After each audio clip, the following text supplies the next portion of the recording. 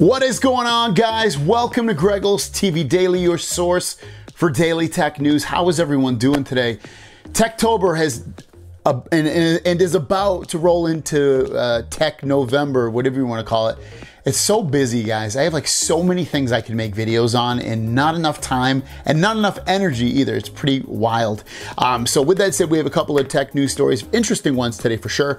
And then also some news and questions from you guys as well. So let's roll in and dive into the tech news. Our first story of the day is about the Galaxy S22 Ultra. We're gonna drop this off with a bang. We're gonna make your eyes hurt and bleed because the Galaxy S22 Ultra is due to have one of the brightest displays ever. So check this out. This is a tweet from Ice Universe who's saying that the peak brightness of the S22 Ultra broke through the highest record of Samsung's OLED screen. Obviously, Samsung still keeps the best screens for itself. So when you look at something like that, you're damaged for life. If you go and you have a Samsung phone and you like bright displays, Samsung is always, from what I've seen, the way to go. And you go to someone else's phones and you're like, yeah, it's just not bright, especially outdoors, or this lighting situation, just not enough.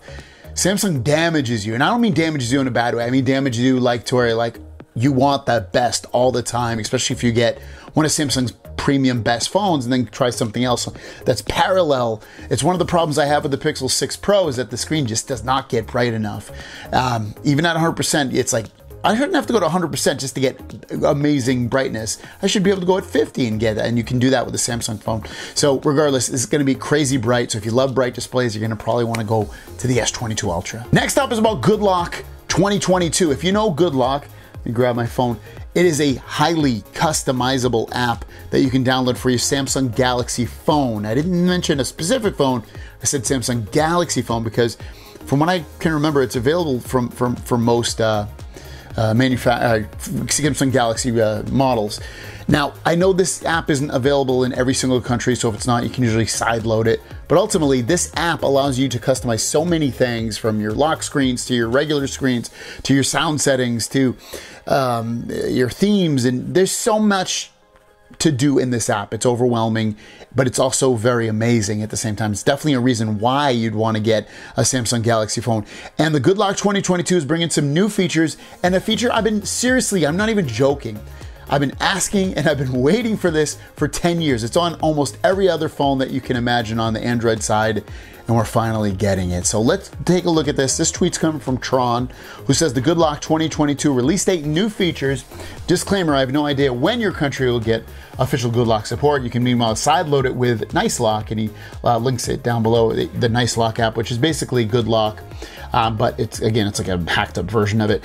Ultimately, checking out these screenshots, Good Lock 2022 operating One UI will open in November. So beta, maybe it's not beta, it's just Good Lock 2022 actually will launch in November. Home Up and Task Manager feature is highly dependent on your OS, so it will open in December. So one of the main thing I want is in Home Up. We'll have to wait for December for that.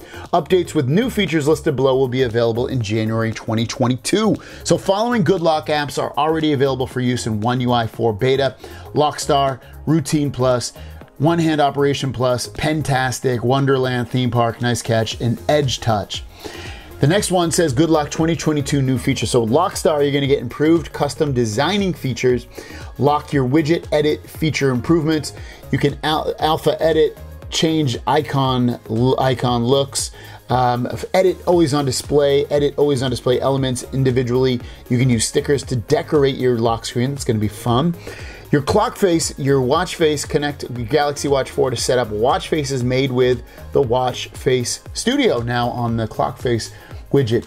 Sound Assistant, volume panel, theme support in DeX modes. That's like their desktop operating system on their tablets. Voice alter feature in voice over IP or voice recorder app. I'm curious to see what that one. So it sounds like we're going to be able to, when we're on phone calls and stuff, alter our voice. That's kind of interesting. The next one, and we're getting close to what I was talking about, Multi-Star. This isn't it, but Multi-Star DeX team has joined Good Lock. I love Samsung DeX support of high resolution no matter what accessories you connect with.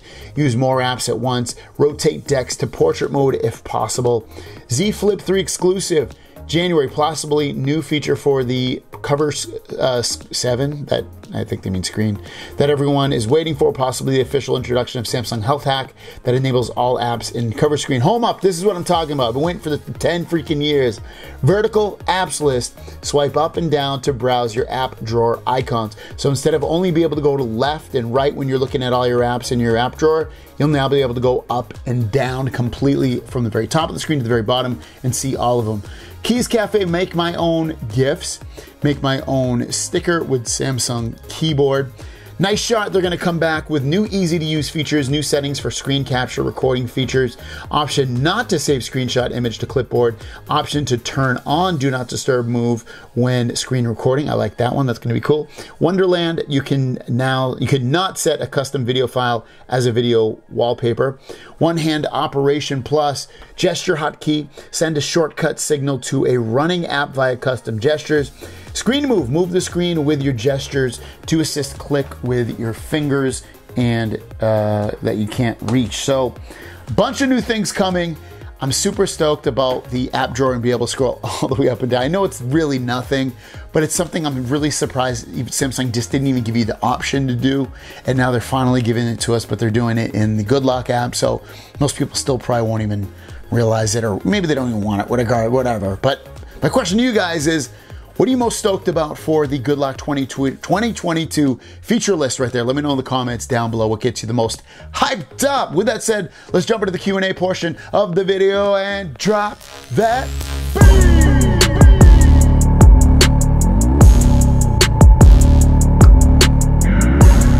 First question comes from Dave. What do you think cell phones will look like in 10 years and what updates will they possibly have? That's a great question. I think what we'll really see with cell phones is that I think they're going to be more like the Galaxy Z Fold. I think you see a lot more phones like this, probably a lot skinnier as well, so that you don't have this big hunk of junk of device in your hand. I think you'll see a lot more pullables and rollables and things like that.